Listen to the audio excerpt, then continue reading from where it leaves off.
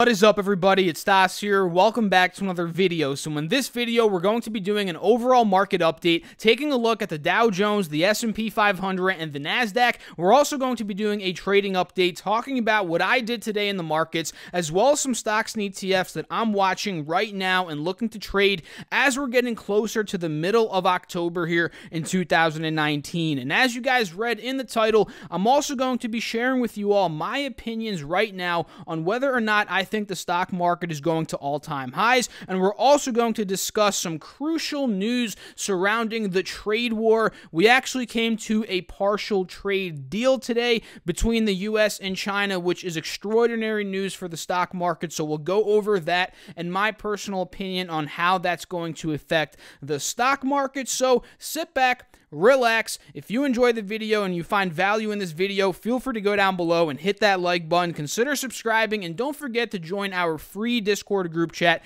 and our free Facebook group. All of those are linked down below. And let's get right into it, guys. Starting off here with the SPX, the S&P 500, the 500 largest publicly traded U.S. companies. Very good day today, honestly, guys. You can see here we were up 32 points at the close, up 1.09%. But the funny thing is, we were actually a lot higher than that, literally 20 minutes before the market closed. And if we look on the 1 day, 1 minute, you guys can see what I'm talking about. We actually dumped 20 points from 29.90 down to around 29.70 within 20 minutes. And in my opinion, this could be some profit taking, right? Because we can see the markets have risen so much, especially the S&P here in the 2-day span, literally from 29.17 up to around 29.93 in the matter of about 48 hours here, and that is a gain of around roughly 70 points, which is insane. So the fact that we did pull down here,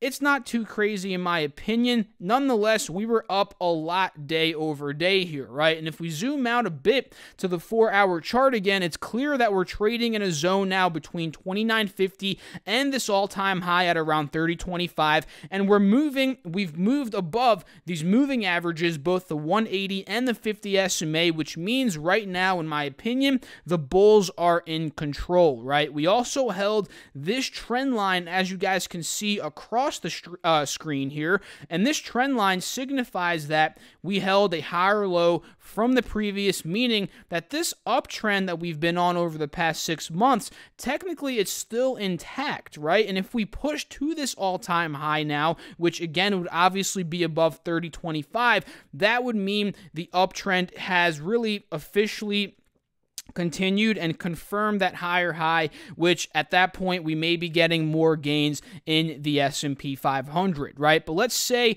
over the next couple of days, let's say this optimism fizzles off, right? The markets start to see the negative things about the trade war again. Hey, this market could dump. We may be breaking back down 29.50, below 29.50, below these moving averages. Then we may be running down again to test this uptrend trend line that I have drawn across the screen. If we break that, we may be going down to 28.80 and so forth, right? Some of the levels below that on the S&P here are 28.10. Level below that would be 27.40. And I do think there's a possibility if tensions between the US and China, they start to come back again, they maybe don't agree on certain things, maybe more tariffs get put on here in a couple of weeks. Who knows, right? With the, with the tension, with everything that's been going on, anything is possible right now between the US and China and this trade deal, right? Sure, there's some short-term euphoria now, optimism due to this little mini trade deal, partial trade deal they came to,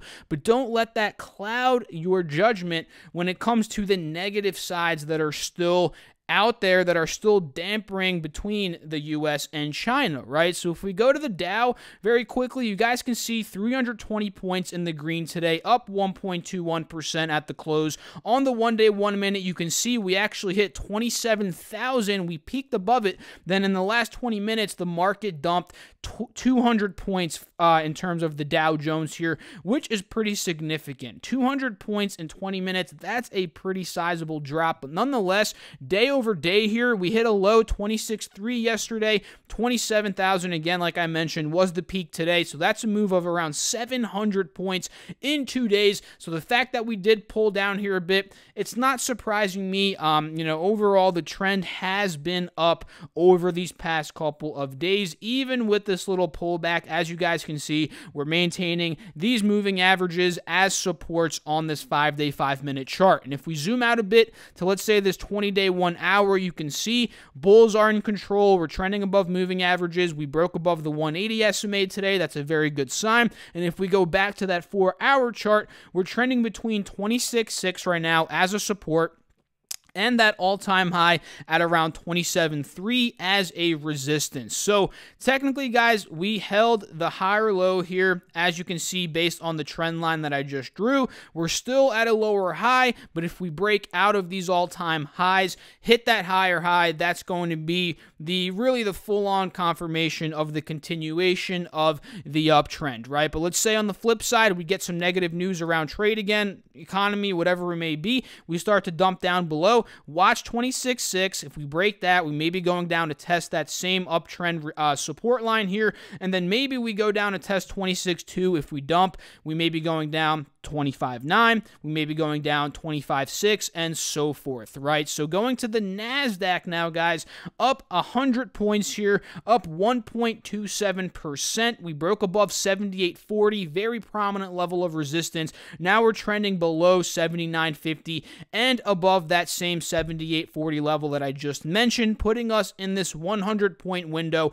on the NASDAQ, right? If we go to the 20-day, 1 hour, you can see bulls are in control here. We're no longer trending below these 180 SMA resistance levels, the 50 SMA resistance levels. We're now holding those as supports. We're seeing a bullish cross here, the 50 SMA crossing above the 180 SMA, and again, that break above 78.40. These are all good signs that we're in a reversal uptrend right now. Bulls are in control, right? And if we go to that 1 day, 1 minute here, you can see the aggressive dump with about 20 minutes left in the market. This went from around 79.20 all the way down to around 78.40 within 20 minutes, and that's a drop of around 80 points, guys. That's pretty insane here in the NQ. And overall, guys, I know I'm saying that on the smaller time frames, we are seeing bullish breakout potential here, but until, again, like I mentioned on the S&P and the Dow, until we break these all-time highs, obviously, this uptrend is not fully kind of confirmed in a sense, right? If you guys know what I mean. We're still technically at lower highs, but again, it's kind of in a weird wedge position at this point, right? All of these indexes. So just keep an eye on this wedge. Again, on the NQ, you can see it on the Dow as well. You guys know what I'm talking about, right? You can see that we're kind of in this iffy spot right now where we're in an uptrend, but at the same time, we're making lower highs. So just keep an eye on what is going to happen at these levels. So that is kind of the overall market update today. I'm going to pull up my Safari tab to show you all what went down today very quickly. And again, I'm sure a lot of you already know this, but if you didn't really pay attention today or yesterday to the markets, this is going to be news to you, right? And this is going to be pretty good news to you. So as part of the deal, China would agree to some agricultural concessions, and the U.S. would provide some tariff relief. And you can see down here these tariffs. There is going to be a tariff increase on October 15th.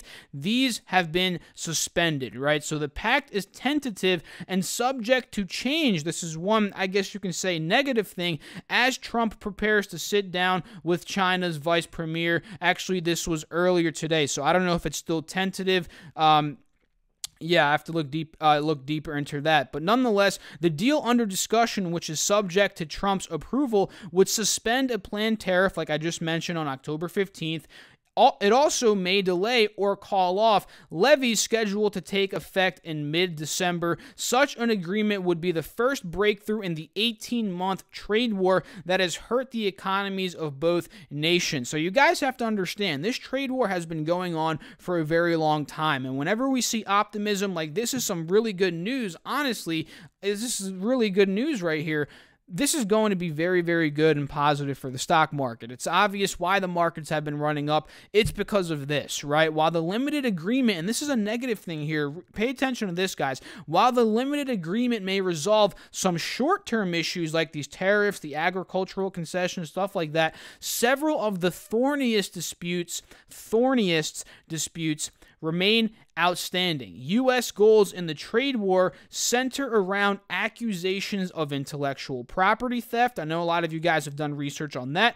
Forced technology transfer and complaints about Chinese industrial subsidies. So the fact that we got a partial trade deal, a lot of the main stuff, a lot of the main problems, they're still up in the air, right? So the fact that, again, this might just be some short-term relief in the market because the main problems, they're still over our heads, which honestly leads me to believe here that I don't think these markets are going to hit these all-time highs, to be completely honest with you guys. As you guys read in the title, you know, these overlying problems here that have not really been solved, I think these are going to have a damper on these markets still. And honestly, guys, next week, I do believe that these markets are going to lose some steam just because of this partial deal.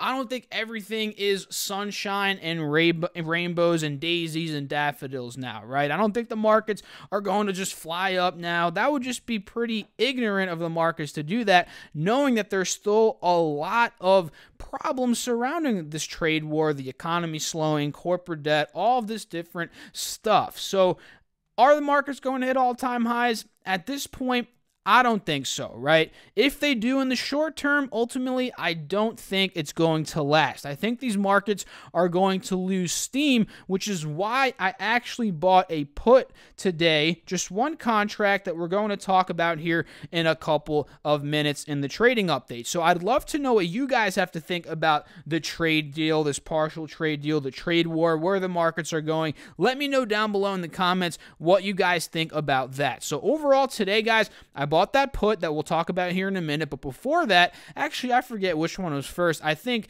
this trade might have been first. Anyway, I traded DGAZ today on this little dip. I actually did not really make any money because it didn't end up panning out, but I want to show you guys what my thought process was on this trade, right? So DGAZ goes up whenever natural gas is going down, right? Our theory, my theory on natural gas is I think it has some downside here in the short term, and as I've been saying that over the past couple of videos, natural gas has been falling, right? And if we look here, let's say on the 5-day, 5-minute, let me show you guys, where did I get in? I think I ended up getting in as natural gas saw this rally, right? I was looking to see, are we going to break out of here? That would have been very bullish, but ultimately we actually got rejected at a lower high. So at this point, this would have been great for DGAZ right here, right? From about, what time was this? 11 a.m. down to this level here. But actually, I got in, I believe, too late.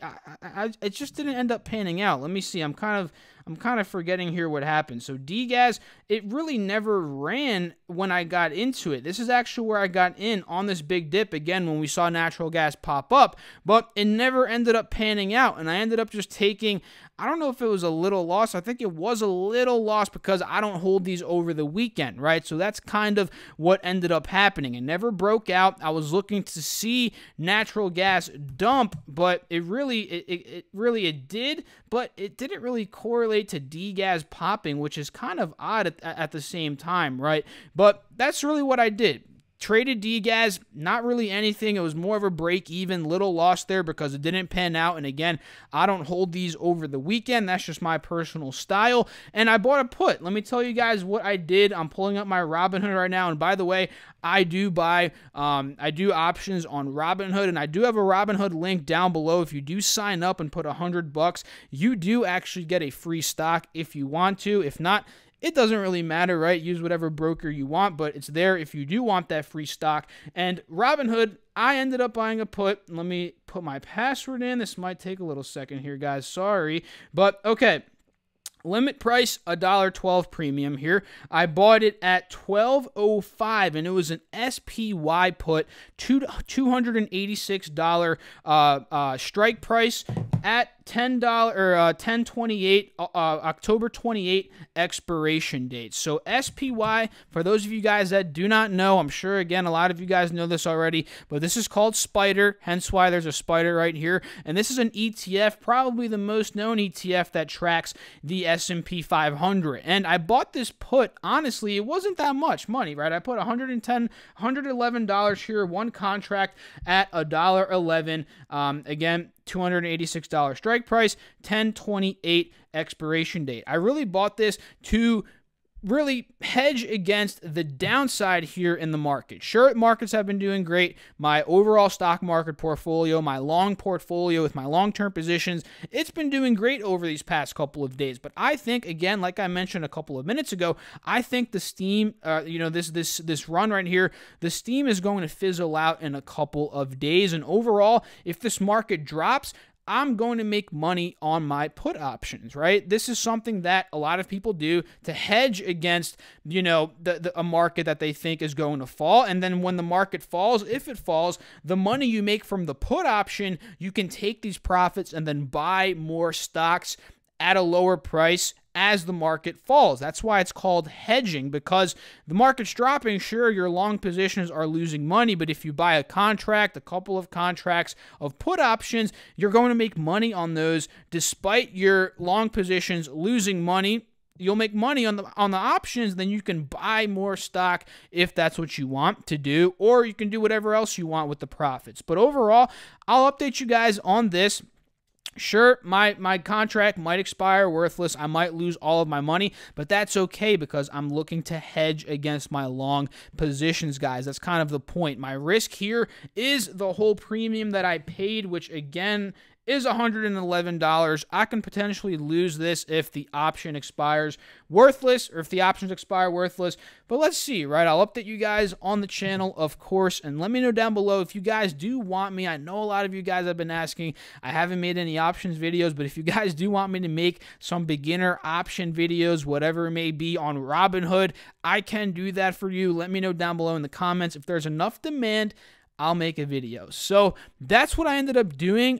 SPY put here and DGAZ, which never ended up panning out. And honestly, guys, for this upcoming week, I'm just looking at SPY, of course. I want to see what this is going to do. Are we going to end up breaking above 297? And the fact that we really didn't break above that at all today, or we did, but we ended up pushing down below it again, that's a bit bearish in my opinion, right? So what are we going to do here? Are we going to end up ultimately getting below 295, which in that case, if that happens, guys, I think I'm going to make some good money on these puts if it happens soon enough, because these puts do expire in about 17 days.